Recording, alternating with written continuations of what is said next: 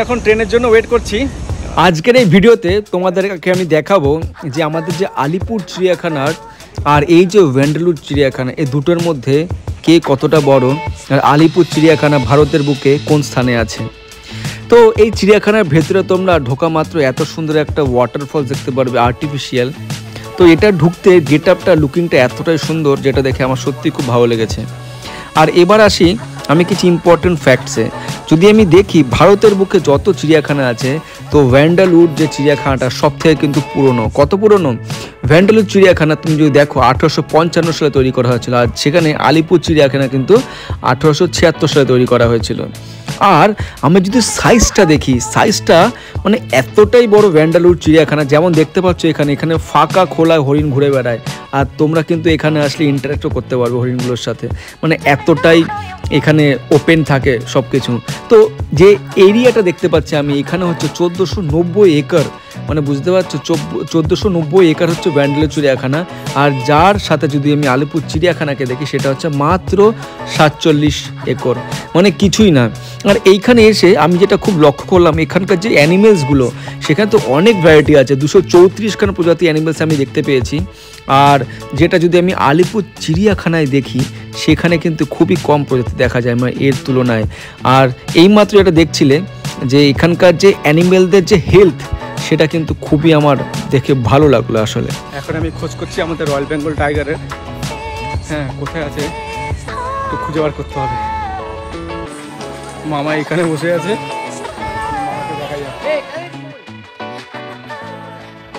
এবার আসি আমি হচ্ছে ম্যানেজমেন্টের দিক থেকে। ম্যানেজমেন্ট মানে এখানকার যত অ্যানিমেলস আছে বা তাদের যে খাওয়া দাওয়া, তাদের ফ্রিডম, যেভাবে এদের হ্যান্ডেল করা হয়, রাখা হয়, সেই দিক থেকে যদি আমি দেখি, এই যে চিড়িয়াখানা, যেমন তোমরা দেখতে পাচ্ছ এখানে অনেক এদের স্পেসে দেওয়া হয়, অনেক মানে ফ্রিডম দেওয়া হয় অ্যানিমেলস, যাতে এরা খুব হেলদি থাকে, ভালো থাকে। তো এই যে তার একটা র্যাঙ্কিং হয়, পুরো যত ভারতে তাদের সব চিড়িয়াখানার মধ্যে একটা র্যাঙ্কিং হয়, সেটার দিক থেকে কিন্তু এই যে ভ্যান্ডালুর চিড়িয়াখানা কিন্তু সব সময় উপরে থাকে। আর আমি যদি এই হিসেবে যদি আলিপুর চিড়িয়াখানার যদি র্যাঙ্কিং গুগল করে দেখি, তো সেরকম কোনো কিন্তু তথ্য পাওয়া যায় না। তার মানে এখান থেকে যদি আমি বুঝতে পারি, এটার যে ম্যানেজমেন্টের যে স্কোর রেটিং যেগুলো হয়, সেটার দিক থেকে কিন্তু সবসময় এই ভ্যান্ডালুর চিড়িয়াখানা কিন্তু এগিয়ে থাকে। মানে আমি নিজেও এখানে এসে যখন নিজে দেখেছি প্রত্যেকটা মানে জায়গাকে যেভাবে মেনটেন করা হয়েছে চিড়িয়াখানাকে, নোংরার দিক থেকে বলো বা অ্যানিমেলসদের সেফটির দিক থেকে বলো, সব দিক থেকে যদি বলো, আমার কিন্তু সত্যি ইটস লাইক এ ওয়াও।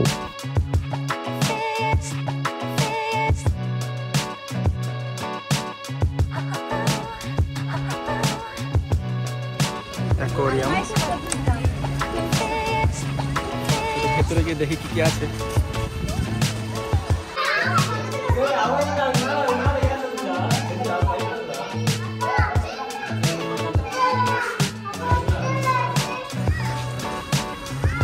এই ডাইনোগুলোকে আসাম থেকে নিয়ে আসা হয়েছে।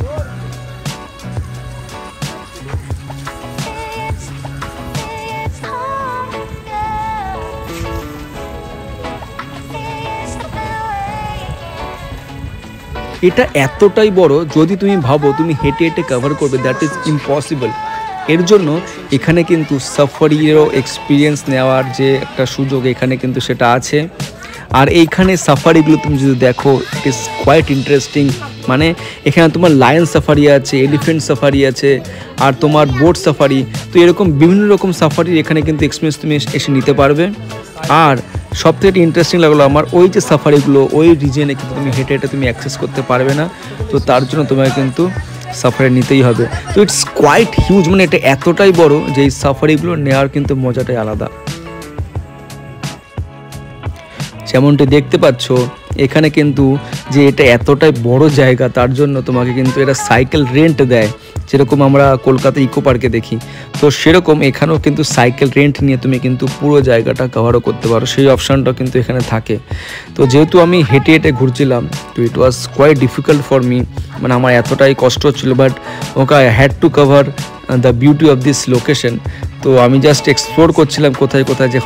যেমন দেখতে পাচ্ছ এখানে সব রকমের অ্যানিমেল আছে, বেঙ্গল টাইগার থেকে শুরু করে ওলফ, ওয়াইল্ড ডগ, হায়না, মানে আর সবারই এত সুন্দর হেলথ, মানে সেটা আমাকে সত্যি খুব ইমপ্রেস করেছে। তার মানে বোঝাই যাচ্ছে এদের ম্যানেজমেন্ট কতটা স্ট্রং, মানে এত প্রজাতি, মানে আমার সেটা দেখে সত্যিই ভালো লেগেছে। মানে আর এইখানে তোমরা যে দেখতে পাচ্ছ এই জায়গাটা হচ্ছে আমাদের বেঙ্গল টাইগার, আর এখানে দেখতেই পাচ্ছ যে কতটা স্পেস দেওয়া হয়েছে এখানে। আর এত গরম ছিল, তো গরমে স্নান করার জন্য এদের এখানে একটা সুইমিং পুল বানিয়ে দেওয়া হয়েছে ছোট্ট করে। আর এখানে দুটো দেখতে পাচ্ছ বেঙ্গল টাইগার, মানে যদিও গরমটা খুবই বেশি ছিল এর জন্য এটাও ওখানে একটুখানি জলের মধ্যে বসে কাটাচ্ছিল। আর সিংহ দেখার আমার খুব ইচ্ছা ছিল যে সিংহ কী করে দেখবো। আমাদের আলিপুরে যেরকম এখানে মেনলি একটা ছোট্ট একটা জায়গার মধ্যে ছেড়ে দেওয়া হয়, একটা খাঁচার মধ্যে বন্দি করে রেখে দেওয়া হয়, বাট এখানে দেখো যে কতটা হিউজ লোকেশনের মধ্যে কতটা ফ্রিডম দিয়ে দেওয়া হয়েছে এদের, যাতে এরা প্রপারলি থাকতে পারে। আর এখানে রেপটাইলের যদি আমি কথা বলি, রেপটাইলের যদি তোমরা এখানে দেখো যে চিড়িয়াখানাটা আছে, সেটা কিন্তু খুব একটা ইন্টারেস্টিং ফ্যাক্টস আছে। তো এই যে রেপটাইল হাউসগুলো এখানে আছে, আমি এখন যাব এরপর। এই যে দেখো ঢোকার আগে শ্রীকৃষ্ণের যে ওই সিনটা যখন যাচ্ছিল সমুদ্র দিয়ে, তখন ওকে কভার করছিল, তো ওই সিনটা শুরুতে তোমরা দেখতে পারবে। আর এই যে হচ্ছে সেই রেপটাইল হাউস কিন্তু এটা আমি কথা বলছি না, গুগল করে দেখতে পারো। ইন্ডিয়ার সব থেকে কিন্তু বড় রেপটাইল হাউস কিন্তু এই ভ্যান্ডালুর এখানে তোমরা দেখতে পারবে। বাট আমি এখানে সেরকম কিছুই দেখাতে পারিনি, because it was not feasible for me to cover everything. যতটা পেরেছি আমি কভার করেছি, but this is true that এটা কিন্তু ভারতের সব থেকে বড় রেপটাইল হাউস। আর শুধুমাত্র এটা খালি মানে এরকম না যে রেপটাইল হাউস বানিয়ে রেখে দিয়েছে, প্রত্যেকটা জিনিসের মধ্যে তুমি ভালো হেলদি অ্যানিমেলস রেপটাইলস দেখতে পারবে, যেরকম এখানে দেখতে পাচ্ছ। মানে আমি এটাই দেখে আমাকে খুব অবাক লেগেছিলো যে এরা কী করে এত কিছু মেনটেন করছে। So really hats off to the management, মানে এত সুন্দর করে এরা এত বড় একটা জিনিসকে এরা ম্যানেজ করছে। তো আমার মনে হয় যে যদি তোমরা সত্যি চিড়িয়াখানায় আসতে চাও, আমার মনে হয় ভালোবাসো, আমার মনে হয় এখানে তোমাদের একবার দেখো, এখানে দেখতে পাচ্ছ কত বড় একটা, মানে এটা এরকম মনে হয় না খুব দেখা যায় সব জায়গায়, মানে বিশাল বড়। হ্যাঁ, আর এইখানে কিন্তু তোমাকে এসে মজা নিতেই হবে, মানে এটা এতটাই বড়, এখানে তোমাকে এসে মজা একবার নিতেই হবে। আর যদি এটার আমি ওভারঅল রুটটা দেখি, তো তোমরা কি করতে পারো, ফার্স্টে চেন্নাই আসবে, চেন্নাই তারপরে ফোর্ট থেকে এক ট্রেনে আধা ঘন্টার মধ্যে তোমাকে হয়তো ম্যাক্সিমাম 20 টাকা নেবে, আধা ঘন্টা 40 মিনিটের মধ্যে তোমরা কিন্তু ভ্যান্ডালুর চিড়িয়াখানার যে স্টেশনটা নিয়ারেস্ট স্টেশন সেটাই পৌঁছে যাবে। আর সেইখান থেকে আবার একটা অটো নিতে হবে, অটো নেওয়ার পর তোমরা কিন্তু এই চিড়িয়াখানায় এসে পৌঁছাতে পারবে।